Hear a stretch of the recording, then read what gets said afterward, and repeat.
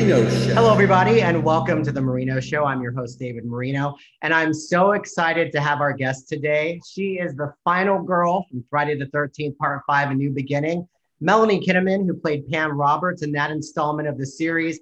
She's also had a number of other guest starring appearances in shows like Cheers, Hill Street Blues, General Hospital, the list goes on and on. But without further ado, Melanie Kinnaman, thank you so much for joining me for the show, Melanie. Oh, it's great to be here. It's so great to meet you, and thanks for having me. Yeah, I have to tell you, I thought you kicked ass in Friday the 13th, Part 5. I sent that to you in the email when I first connected with you. Mm-hmm. I think you're the only final girl in the series that got to take on the killer with the chainsaw, and that was awesome. Hey, I tried my best. I tried to take him on, and a chainsaw was handy. It definitely was. So for you, what is it meant to be a part of this franchise? I know you do a lot of horror cons and you talk to a lot of fans, but for you, what has this meant to you all these years later to be a part of this iconic series? You know, it took years to realize how important or great or what an honor it was, because when I was doing it, I hadn't seen any Friday the 13th movies. I didn't know anything about them. Actually, when I got cast, I asked to see Part 4, so I would know some of the history at least, you know? So it took all these years to find out through the fans that it was, first of all, an honor to be a final girl. I learned the importance of the franchise and the love for it and just the loyalty to the whole franchise, let alone Part 5. Part 5 took a while, though, to get its groove, you know? I happen to love Part 5 because it's different. I think it had a different aesthetic. It just had a different vibe, but I like things that are different. I know, as you mentioned at the time, though, when it came out, it wasn't fully embraced because it wasn't really, quote, Jason as the killer. But, you know, was that tough in the beginning when that came out for you, being in that film, that originally it didn't kind of have the love that it has today? Again, I didn't know right away.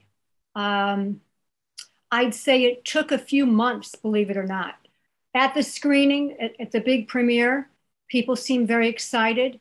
There was a little bit of a backlash. Maybe weeks after that, I started reading things in Variety and some of the entertainment newspapers and journals. And I didn't really understand the backlash, to tell you the truth, because again, I didn't know the history. For me, it was Jason because it was a masked killer for my character that I was being pursued by and being chased by. So I didn't know any difference. Jason, not Jason, it was a killer chasing me. But again, that being said, after the fact, I'd say a few months later, I found out, but I really found out when I went to my first convention, which was many years later. My first convention was 2011, I believe. And that's when the fans started really showing me their hatred. So, oh, no. Yeah, it was a love-hate thing. It was very extreme. Yeah. It went from people loving it, standing in line to meet you, and then people saying things as they're walking by and saying how much they dislike you. And my attitude was, look, people, it's just a movie. I think sometimes people they forget to disconnect the character from the person. Right. But I feel like today, though, it's found its audience, and I think people have learned to appreciate it. Look at all these years later. Yeah, I've come back around to it, which I think is great. And I also love just, you know, the relationship that you had with Reggie, Shavar Ross's character in the movie. I thought that was such a cool relationship to have, and that he survived at the end as well. And and I grew up watching him on Different Strokes. So for me, it was like, wow, this is cool, you know, to see him in that kind of movie. He and I are friends. We're still in touch. I haven't seen him in a little while, but we used to see each other quite a bit. We had a little business venture together. So I would see him, we'd meet. He was great to work with. I enjoyed every minute of it. He was very professional. I think at the time he was maybe 13, 14 years old, but a real pro. And it was just a pleasure to work with him. Do you keep up with anybody else from the film? I know, like, it's y'all are all doing different things now, but have you been able to see, I know at the horror cons you've reconnected. Yes, I've seen Debbie Voorhees, Tiffany Helm, John Shepard, and Ron Sloan. I love Ron Sloan. So I've seen quite a few of them, and I think I'll see some of them again this year because I'm doing like 4 conventions back to back. So I'm sure I'll bump into some. I'm going to see Lar Park Lincoln, which of course is from a different movie. Yeah. And she's a lot of fun. So you've been able to kind of form relationships with some of the other final girls from Friday the 13th? Yes. I mean, I don't see them that much.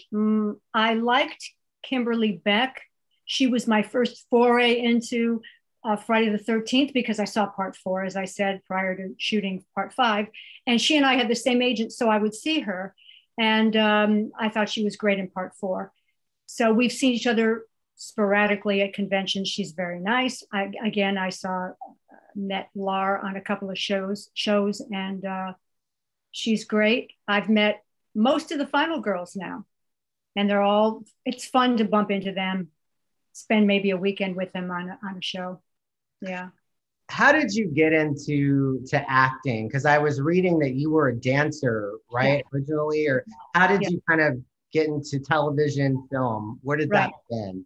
I started out dancing when I was 4. And my goal was to go to New York City and be a professional. So I did that. I was a singer dancer, and I was in the chorus of shows. And from being in the chorus, I always wanted to act. I always wanted to be an actress, but I thought this would be my foot in the door, literally, to be a dancer. And then I started getting commercials that were dancing commercials. And I did the Dr. Pepper one. We actually got a Clio Award for it. And it was a 1950s prom theme, and I was Mary Lou in that. So that opened doors for me, believe it or not. The whole campaign of Dr. Pepper was a big deal. Of course, it's before your time. That was in the 70s, but it was the heyday of doing those big extravaganza commercials. They shot them for 3 days. It was like a Broadway show. So that got me in the door, and I started studying with great acting teachers and auditioned and started to get roles. Theater, I did a lot of theater, and then some soaps, and then TV was coming to New York, but I knew I had to move to Los Angeles to really get it going because everything was in LA. So I started out in New York, and it was a great place to be. I love New York City, and it was great training. Best teachers there. I'm partial, but it's a great place to start out. And you're actually from the East Coast, right? Yes, I'm from Massachusetts, and then I moved to New York and lived there for many years. Yeah. So I'm sure LA was was it a bit of a culture shock when you went from East Coast to LA? What was that like? It was mind blowing. I didn't like it. I kept one of my bags packed. I got this apartment in Hollywood, and I had obviously a bunch of luggage, but I kept one bag packed so I can make a hasty retreat because I really didn't like it here. Everything was different. They say people are people and it doesn't matter where you're from. And I'm telling you, there's a difference in where you're from and the people in that place. People in New York are different than here in LA, and I'm sure in the Midwest. And so that was, as you said, a culture shock. And I did make friends, but it took a long time. And even the auditioning process was different. It was New York is very basic and interested in the project, in the acting and just the basic stuff. Whereas LA was very glitzy, and they were interested in periphery stuff, like if you were thin enough or tall enough or good looking enough, all that stuff, which you didn't have in New York. After Friday the 13th Part 5 came out, did that help or hinder your career moving forward? What was the experience like after that? After Friday, again, at that time, I had done things before it, so I had somewhat of a reputation. But I will say, at that time, doing a Friday the 13th was not a great deal. I mean, here I was the lead in a film, and it was Paramount. But there was backlash. Yeah, it wasn't considered cool or good in some circles. In some, it opened doors for me, but I will tell you the truth. I took it off my resume for a while because there was kind of a snobbery about it in the film industry. When it comes to horror films in general, though, are you a fan of them, or do you have a favorite that you kind of go back to? I'm not a big fan of horror. They're too scary. I have to say, The Exorcist is my favorite movie.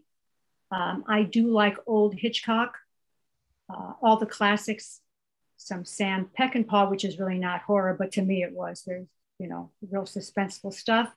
The films now, the horror films now, the genre is very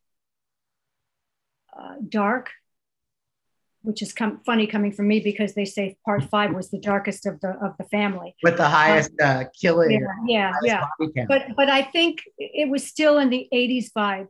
Now I find horror to be very graphic, very violent, and I'm not loving the stories. So yeah, I like the 80s vibe completely. Like, I grew up in the 80s. That was my thing. My dad and I used to watch the Friday the 13th movies together. And I believe we went to see part 5 together. So it was funny. My dad loved watching Jason. He thought Jason was funny. So he liked seeing like the kill and all those kind of things. Yeah. It is kind of funny when you look back. This guy never dies. Originally, when part 5 came out and after it was done, there were plans for you to return in part 6, right? Can you talk about that?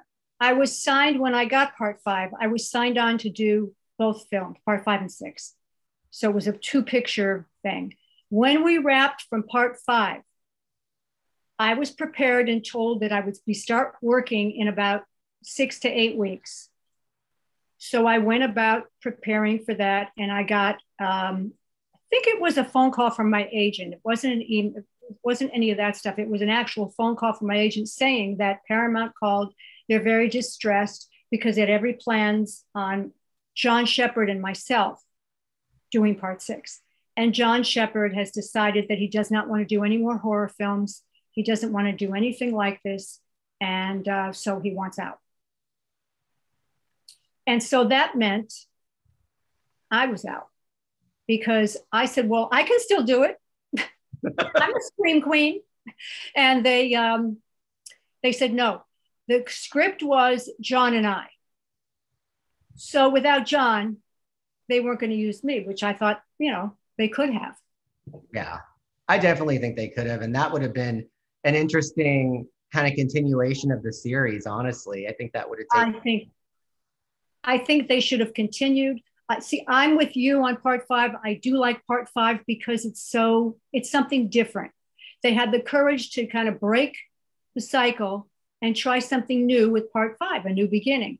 And then they found out, Paramount saw the backlash and things, so it didn't work. And so they wanted to go back to the old thing. But had they, I think, gone ahead with 6, where part 5 ended, which is what they were going to do. Part 5, the very last scene, that last frame, part 6 was going to start there. The only positive in that is that I live forever. I've never been killed in a Friday the 13th. So I live together. I live forever, and it'll always be that way. So I'm a final girl that really is a final girl. And like you said, all these years later, you're still getting recognized for this film. Yeah, which is amazing. It's amazing. And I'm grateful to the fans because they're so loyal and they just love it forever. And I had no idea that was going to happen. Did you have a favorite movie you were in or TV show or something that you did at that time? I have to, well, Hill Street Blues was my favorite television show when I first moved to Los Angeles. And that was my second job ever in LA. And that was a thrill to get. I mean, I worked with the greatest cast. Cheers is another one. When I got cast in Cheers, it was a bigger role, but I was thrilled to be in it. We rehearsed. The way they do it like a live play, like a Broadway show. So you rehearse all week. It's a 3 cameras, so you rehearse with the cameras, you rehearse with the cast, Monday through Friday. Friday night, they shoot in front of a live audience. So it was just such a great experience. What are you working on now? Are there any projects that you're currently working on or any films that you're looking to do? Yes, I've been brought in on a film. They're not letting me talk about it, and I hate when they do that. But it's in pre-production and all of that. So I will tell people what it is later. It is a how can I describe it? It's a 1970s horror film with a story, an interesting story. I'm the villain in this. Oh, wow. Yeah. That'll be fun to see. I can't wait till that comes out. That'll be interesting to kind of see you. And I like the 70s style. It's a whole different thing. Yeah. If you remember those days, if you remember the films from the 70s that were horror, but not horror like the 90s. And watching you on Crystal Lake Memories, talking about filming Friday the 13th live and the editing process, there's a pink sweater that you wear that you have around, tied around like your outfit, your neck. And it kind of like appears and doesn't appear, like in the rain scene, obviously. What did you think? Because I just love hearing you tell this story. When you watched that, did you pick up on it right away? Oh, immediately. It was, first of all, I never liked that outfit. I don't know why I had that damn pink sweater tied from the beginning, before the sequence of the running in the rain. Anyway, so they decided that they wanted that costume. Fine. But if it naturally fell off when I was running in the chase scenes, leave it off.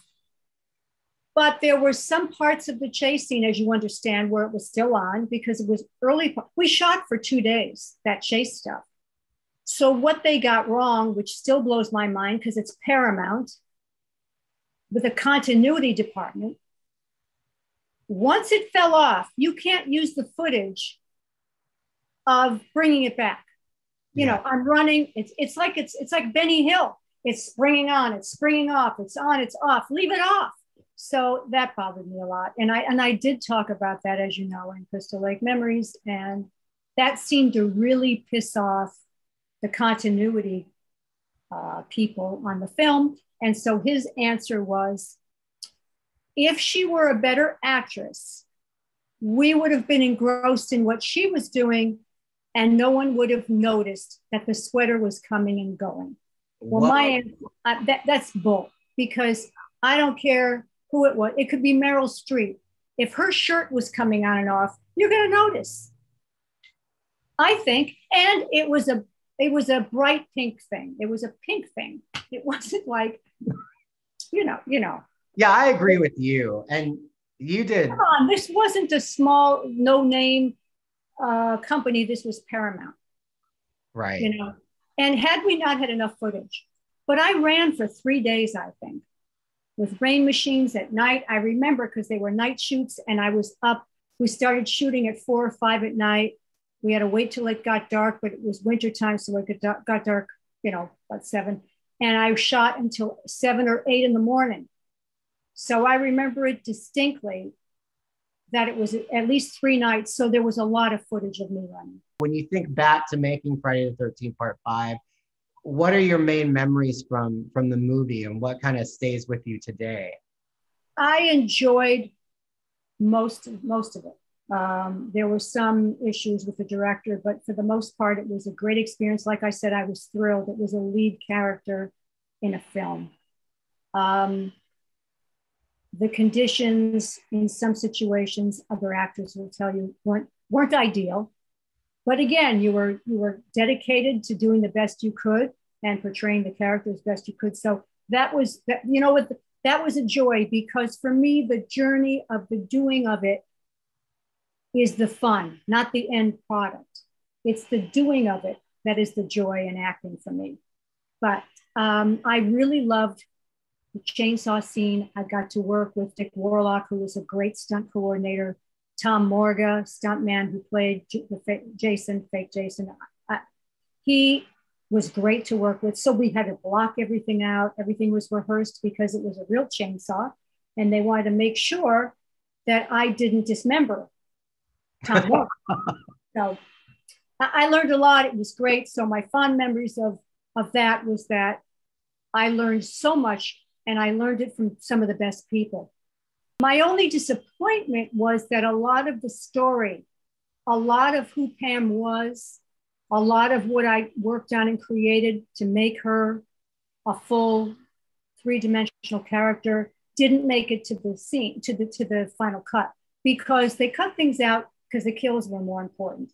That was interesting to me. I didn't know that about horror, that the kills are important and all the other stuff isn't.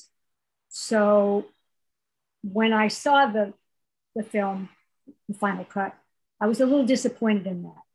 You know, they skipped over some things that we had shot. But I did think it was done well. Is there something in your career that you haven't done yet that you'd like to do in acting wise, the kind of film that you'd like to take on? I'd like to do a straight comedy. That's really hard. People don't know how hard that is. And that I think that would be a great challenge.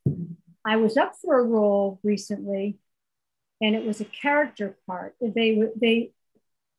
They said, you don't have to audition, this is an offer, but we need to see you, meet with you, because we're not sure if we can see you as this character. We loved you in the stuff that you've done, but this character is an older woman. She's really frumpy. She's like a mountain woman. And I was all ready to do it. I said, this is great, because I would love to do a character like that. And I knew I could do it, but they didn't see me as that. So you get kind of typecast. And even though I'm older, I think they expect me to maybe look different than I do. I don't know.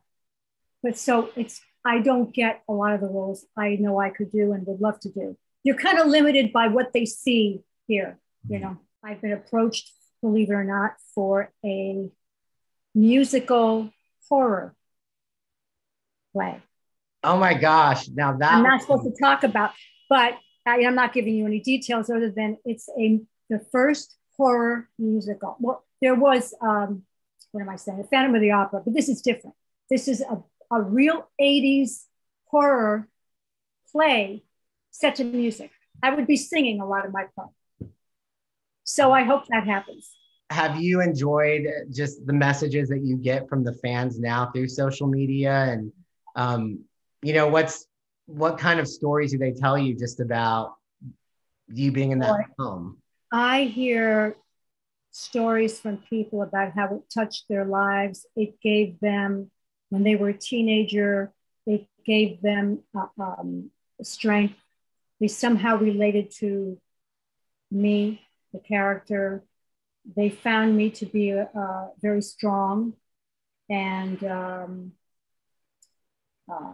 inventive in how to save myself. So the stories are that they were going through a tough time in junior high and high school. Some of them were gay, coming out, and bullied. So I do get so many messages from guys and girls who were bullied or who don't have self-esteem. And I talk to them about that. I've talked to a lot of people about that because that's very important. One thing I never lost was my self-esteem. I had a lot of stuff happen to me in life and in business, especially Hollywood. But you can't ever lose your self-esteem. You have to believe in yourself because you're going to meet people all the time to tell you you can't do it. You can't do it. No, we won't let you do that. And you just have to pick up and keep trying. I'm so glad you brought that up because I find, I was going to bring it up, a lot of the LGBTQ community connect with these films. Myself. And I didn't know that. I found that out over the last, let's say, 20, 15 years. Yeah. And myself included, I think there's something about, like you said, your character had strength. And there's something about overcoming adversity, even though these films to people sometimes feel like, oh, it's just an 80s slasher flick. People who go through like self-esteem issues and struggles, especially when coming out, there is something parallel with identifying with the survivor that people don't always get if you're not, you know? So I connect with that. It's interesting the number of people that do connect with a survivor because I have seen in the convention show circuit that they are mostly drawn to the killer or the victims, not the survivor. But the fans, a lot of the fans bond with the survivor, but it's separate. It's two teams. It's a very weird thing. The killers and the victims are very, very, very popular and good for them. The survivor isn't quite as popular, but the ones that she's popular with are people who have been through all kinds of adversity. And I like that. How do you overcome that adversity for yourself being an actress in a world that's, I mean, frankly, it's tough in that world. Yeah. It's probably, you know what, it's in every field, but you're right. I think showbiz is the toughest, especially on women. And I just kept the same thing I had since I was a kid. And that was, it's funny, I got up every single day and I was so optimistic. And I woke up every morning like, oh, it's a new day, no matter what happened the day before. So I still have that, thank God. And I still do that every day. Get up in the morning and say, okay, anything's possible. And that's the truth. I mean, I've proven it to myself and others. You've proven it in your life. Anything is possible as long as you believe in yourself and you don't give up. I love that. And I love what you do and what you stand for. And I really do. I think it goes beyond just being in a horror film. I think people connect with you as a character, but also just as an actress. And I appreciate what you do and thank you. For people who want to stay in touch or keep up with what you're doing, how can they do that? Well, I'm on Facebook, like all of you. I'm on Instagram, Twitter, which I don't really use that much. I probably should. But people usually message me and everything through Facebook. I'll be doing a lot of shows this year. I hope people can come out and just come by and say hi. I will I'm going to be in Detroit, Michigan, July 28th, 29th, 30th, 31st. Then the following month, I'm going to be in Pennsylvania. Then I'm going to be in, I'm thinking, Atlantic City, which I'm excited about. And then I have a bunch of stuff coming up. I'm going to be in Europe. So I'm going to list all of that on my Facebook. I want to thank the fans for being so kind to me, so supportive of my career or anything I'm doing. It's been such a gift, an unexpected gift. So I want to thank the fans for always, always, always supporting me.